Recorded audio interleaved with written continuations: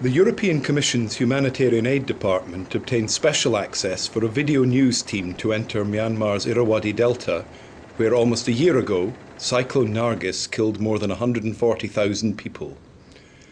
In addition to the tragic human toll, many people lost their homes and livelihoods as well. It is estimated that around 2.4 million people were affected by the storm. The Commission team travelled by river and helicopter in the area around the southern town of Bogali, where hundreds of villages were devastated.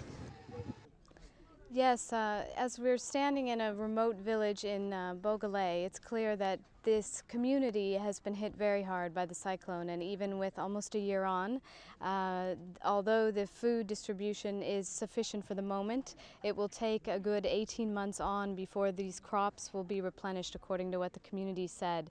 And people are in dire need of sufficient shelter as well. The European Commission is providing the immediate food now and some of the water supply. But what's remarkable really are the people here that have been able to build back with what little they have, and their courage and their resilience is clear, and they want to move forward and move on. Every village visited had its own stories of horror and tragedy. Elderly people and young children were particularly vulnerable, and many were swept to their deaths when the cyclone hit. In one community at least, a story of hope emerged from the devastation. 23-year-old Ma Shui Zin was 7 months pregnant when Nargis struck. Despite her condition, she survived the storm, clinging to a tree for several hours with her husband alongside her. 2 months later, she gave birth to a healthy baby boy.